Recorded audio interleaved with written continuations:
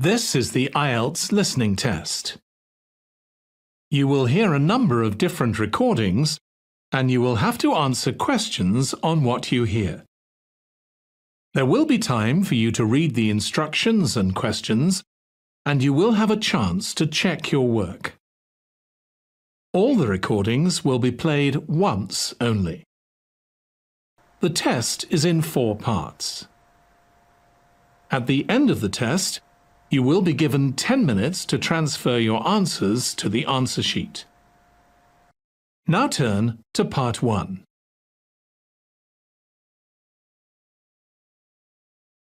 Part 1. You will hear a telephone conversation between a booking agent and a student who wants to visit the museum. First, you have some time to look at questions 1 to 3.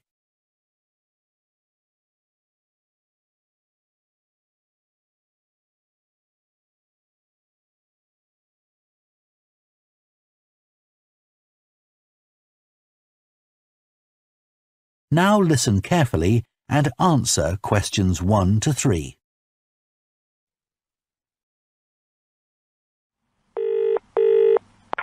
Hello, the Museum of London Life. How can I help? Oh, hi. I was wondering if you could send me some information. I've been looking on your website and can't seem to find what I need to know. Certainly, sir. Can I take your name, first of all? Yes, it's James Graham. Okay. So that's Graham, correct? No, it's Graeme. Okay, great. Got there in the end. So, how can I help? Well, it says that I can print off some vouchers for reduced entry, but I haven't got a printer. Could you send me some through the post? Sure. What's your address? 16 Mount Hill Road. That's Mount Hill Road, London, E15 2TP. Okay. Before you hear the rest of the conversation, you have some time to look at questions 4 to 10.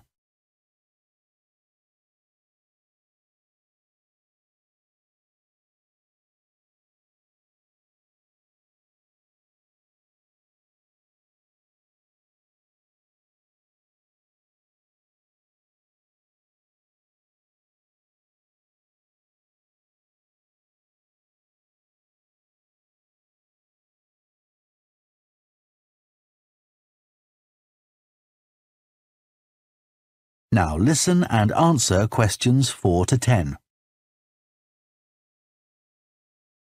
Can I take a contact number for you for our records? Yes, it's 770-364. Sorry, I mean 770-464. Okay, great. I'll get some vouchers sent out to you. Thanks. Could you just clarify what the discount structure is? Of course. So, for groups of 4 or more, there's a 10% discount applied. If you manage to get together a larger gang of people, 10 or more to be precise, then that figure goes up to 15%. Oh, and what about students like me? Anything extra? Yes, all students get that same 15% discount automatically. But in groups of 4 or more, that goes up by another 5% to 20%. Would you be coming with friends? No, I think the likelihood is that I'll be on my own. So, how much exactly would that cost me for entry? That's $4.25. So, with the discount, that makes £3.61, doesn't it?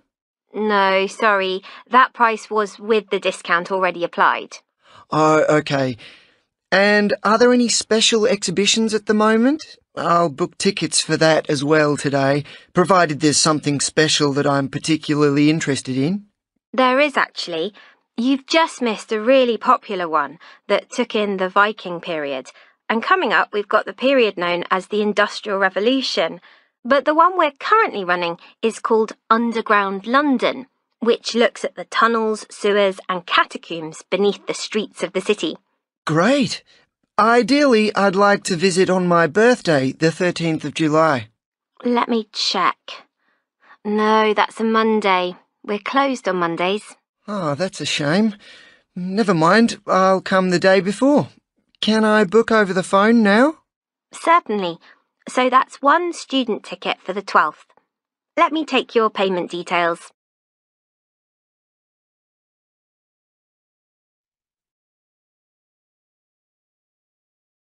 That is the end of part 1. You now have 1 minute to check your answers to part 1.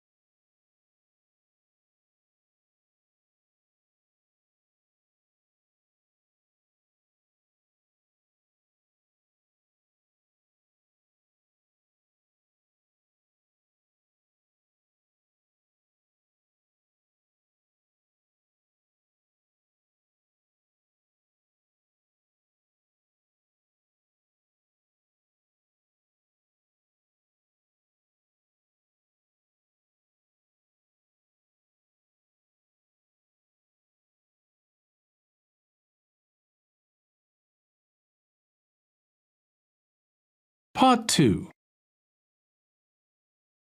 You will hear a tour guide giving information about a historic house and the organisation that owns it. First, you have some time to look at questions 11 to 16.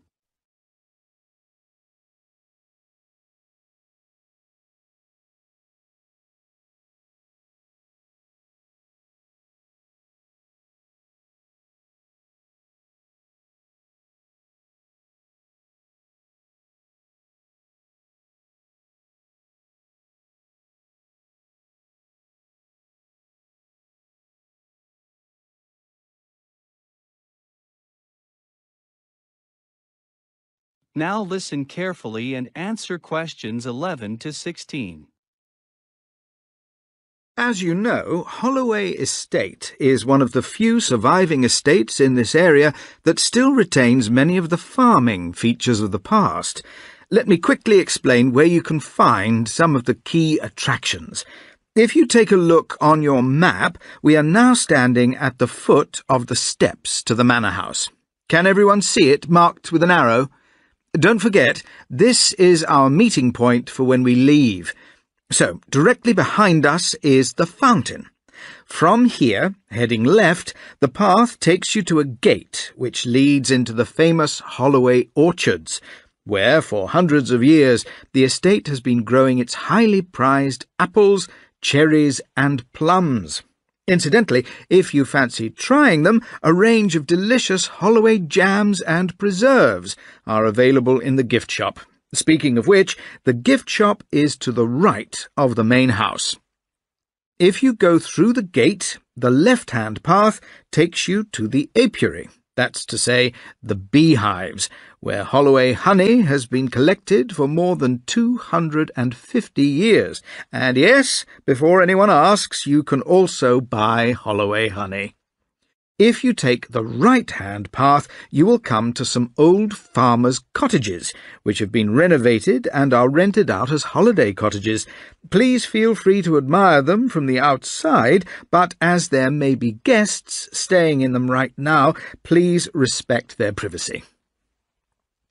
From the back of the main house, crossing the car park, and just before you get to the cattle fields, you will find a row of 3 buildings. The middle one is the old dairy. The dairy is actually working, producing butter and cheeses using traditional methods. Next to that, on the left, are the former cattle sheds, where the livestock was kept. Nowadays it's used as a museum, so those of you who are keen to explore Holloway's farming past should pay it a visit. The building furthest from the manor house is the old ice house, which is no longer in use and is due to be restored, hopefully next year. Last but not least, you may have noticed on the way in that on either side of the main gates are 2 small houses.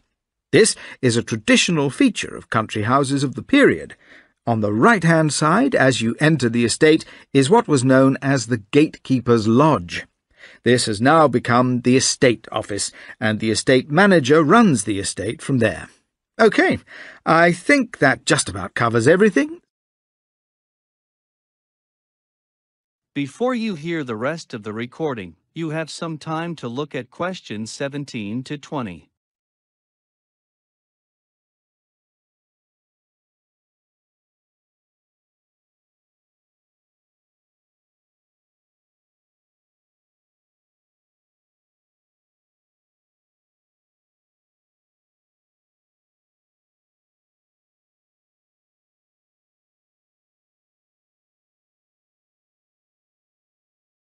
Now listen carefully and answer questions 17 to 20.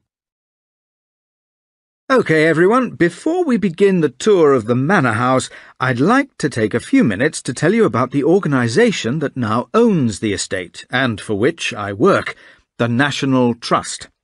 The National Trust is the largest membership organisation in the UK, with 4.24 million members. Our annual revenue is £494 million. At the present time, we have 5,899 paid members of staff and an additional 62,000 volunteers. That's an approximate number because new volunteers are joining us all the time. The Trust owns about 350 heritage properties. Many of these are large country houses that the owners donated to us because they could no longer afford to maintain them. The Trust also owns gardens and industrial monuments. The Trust's sources of income include membership subscriptions, entrance fees, donations, and revenue from the gift shops and restaurants within our properties, with much of the money raised being invested back in the preservation of the properties themselves. And, of course, this is the principal purpose of the National Trust, the conservation and protection of historical places and spaces, with a view to making them available to the public. As well as owning stately homes and houses associated with famous people, the National Trust has gradually extended its collection of art, and it also owns valuable books, clothing, furniture, ceramics, and all kinds of unusual objects. Now, if you would like to join the National Trust, I have the forms here, or you can visit our website and join online. You'll get unlimited access to hundreds of wonderful days out across the country. Lifetime membership costs £1,555, but most members join for a year at a time. Individual membership is currently £64 annually, but it's cheaper to join with your partner or another family member, as it'll be £108 for two people living at the same address. For a family of 4, 2 adults and 2 children, a year's membership costs £114. It's a great gift for a birthday or other special event. There are lots of benefits to being a member. As well as free parking at all our locations, you receive a National Trust handbook full of information to help you plan your visits. And if you pay by direct debit, you'll receive a free pair of binoculars. Oh, I almost forgot. All members receive a free copy of the National Trust magazine, sent to you by post 3 times a year.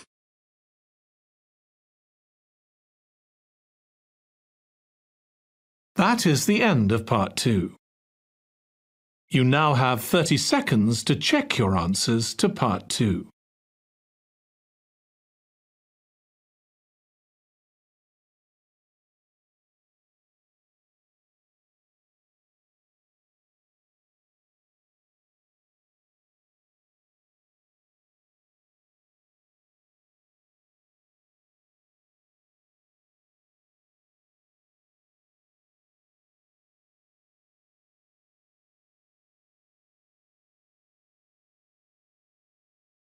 Part 3. You will hear 2 university students discussing how they should prepare for a presentation they are to give. First, you have some time to look at questions 21 to 25.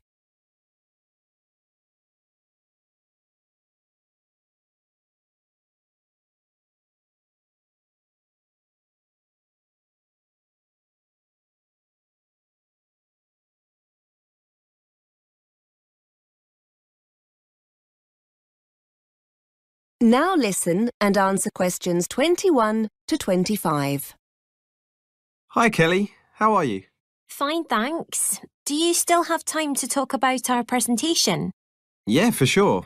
We need to get going on this, don't we? Well, it's next Wednesday, so yes. Thought it was Thursday. No, that's the other group. We're doing ours the day before. I've just seen Fiona. She's going to be a bit late, so shall we just get started? Yes, fine. We're definitely doing it on women in education, aren't we? I know we talked about women in politics, but are we going for education? Yes, that's right. Now, it's not too long, is it, the presentation? They said to keep it to about half an hour. Maybe we can sort out who's doing what today. Yes, good idea. One thing we do need to sort out is a projector and laptop. We're going to use PowerPoint or something like that for the talk, aren't we? Yes, they said we could book a projector and laptop from technical services if we needed them, because it's not in the lecture theatre, is it? I know there's already one set up in there, but... No, the lecture theatre was booked. We're in the seminar room.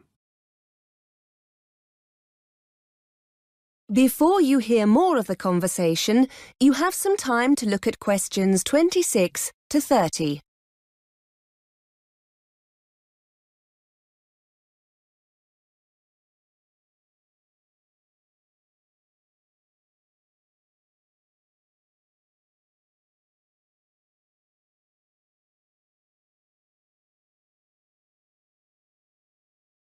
Now listen and answer questions 26 to 30. OK, so what's the next step? We need to work out who's doing what, don't we? Well, we all know the subject, seeing as our last essay was on this topic. Yes, but we can't just stand up and ramble on. It'll need to be structured. I've got an idea. Fiona's essay was brilliant, wasn't it? Why don't we base the talk on that? We can always add bits here and there if we think it needs padding out anywhere. That's a good idea. Shall we ask her to get a copy of it for both of us? Yes, I'm sure she won't mind. We can always let everyone know at the start of the presentation that it's Fiona's work. But we don't want to just read it out. That'll be really boring. It's probably best to make notes from it so that we can improvise a bit on the day. Why don't we break the essay down into sections and the three of us can each take on one section? We can all make notes on our own part and add to it where we think it needs it. That way we can try to make it our own. Yes, I like it. So let's ask Fiona to start the talk off and bring it to a close. She can take on the introduction and conclusion. I know she divided the essay into the situation for women in the past and then compared it to how things are now. So why don't I take the bit on the past and you talk about the situation for women as it is now? OK. If we give ourselves till the weekend to work on it, we can get together on Saturday to see how it's looking. Now, what about the presentation itself? Someone will need to build that and find images. We don't just want to fill each slide with a load of text, do we? No, we don't. Before I forget, I can sort out the laptop and projector. I've got to go down to technical services to get them to have a look at my laptop. They reckon they can get it to run a bit faster. But the presentation, who's good with computers? Do you fancy having a go? I don't mind. But I'll wait until we've met up on Saturday just to make sure we've all got our notes. We'll need images, won't we? Shall we all search for our own to fit our section of the talk? Yes. And then if you and Fiona email them to me, I'll add them to the presentation. Right. That was easy, wasn't it? And look, here comes Fiona. Let's ask her about her essay. That is the end of part 3. You now have 30 seconds to check your answers to part 3.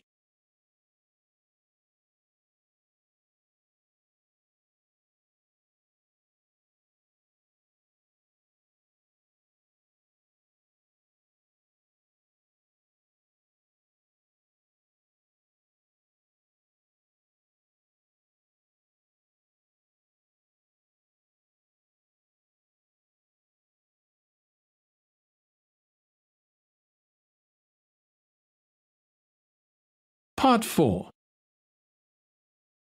You will hear someone giving a talk about writing for a newspaper and the printing process. First, you have some time to look at questions 31 to 40.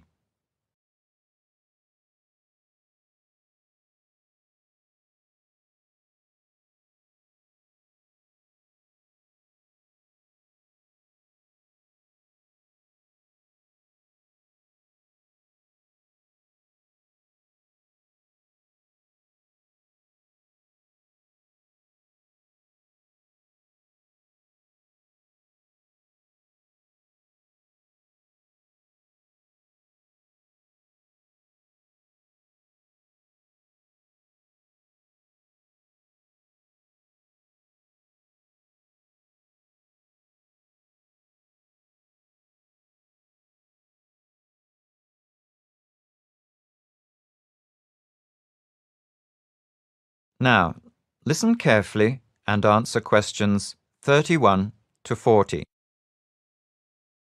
Good afternoon, everyone. So today's talk is divided into two parts. In the first part, I'm going to try to explain the decision-making process behind choosing what stories to publish in a newspaper. Later, in the second part of my talk, I will explain the process of producing a print newspaper. So, first of all, I'd like to consider the question, what is news? It's a question I get asked all the time. Well, to put it in very simple terms, it is anything new. However, that definition is extremely vague and open to interpretation. In other words, it doesn't really help a newspaper editor decide what stories to include. So, a better question would be, what factors help newspaper editors decide which stories make it into their newspaper? Well, of course, it's a slightly different process for TV news programmes because TV editors have to be more selective about what to include. TV news shows are restricted by length and can be as short as 5 minutes. Newspapers don't have these restrictions. But even with print or online newspapers, there are many more stories vying for attention than those that actually appear in the final edition. Returning to the question then, what makes a news story newsworthy? What is it that grabs the attention and makes you want to interact with the story? Basically, it is anything with personal relevance for the reader. This presents us with two more questions. How do we, as newspaper editors, decide what is relevant and what is not? And what is it that makes a story personal? The answer is that it very much depends on your audience, and a good newspaper editor chooses stories based on their relevance and personal interest to their audience. He or she needs to know what sells their newspaper because, at the end of the day, if our newspapers don't sell, we don't have a job. A successful editor doesn't just think about their audience.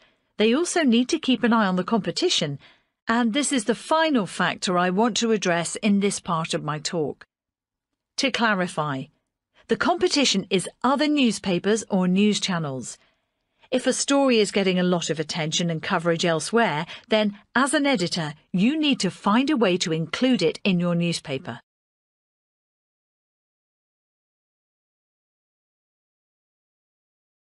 So now to move on to the second part of my talk, which is the process of putting together an edition of a printed newspaper. The first stage is a continuous process in which journalists are collecting and writing up stories and the marketing people are positioning the advertisements, and this is known as the news gathering stage. As soon as an article is finished, it's passed on to the second stage of the process, editing. Both content and language have to be edited. Facts may need to be checked and changes made to the language to ensure the tone of the piece fits the style of the newspaper and the message the editor wants to convey. There may be a number of different editors depending on the size of the newspaper, and each editor needs to use a contrasting colour to edit so that it's easy to see who has made the changes. For example, sub-editors use red, the chief sub-editor uses blue, and the editor uses green. Once all the editing is finished, we move on to the next stage, which is called pre-press. This stage is concerned with layout. Each page of the newspaper is laid out and designed with stories, pictures and adverts. A prototype, or first version, of each page is made. Nowadays, these are then transformed into digital form by graphic designers. The pre-press stage is followed by the press or lithographic stage. Traditionally, and in places where digital printing isn't used, the stories and adverts are registered on a plate, an iron sheet, in the size and shape of the newspaper. Next comes the impression stage. The plates are hung on the printing press and the final copies are printed out. For some of the national newspapers, this can run to thousands of copies that need to be collected and put in order before the final stage, circulation, when the newspapers are sent out to be distributed across the country.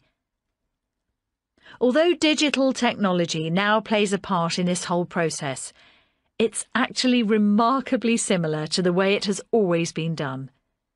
The process, from beginning to end, typically takes about 12 hours, as it's a very fast-moving business.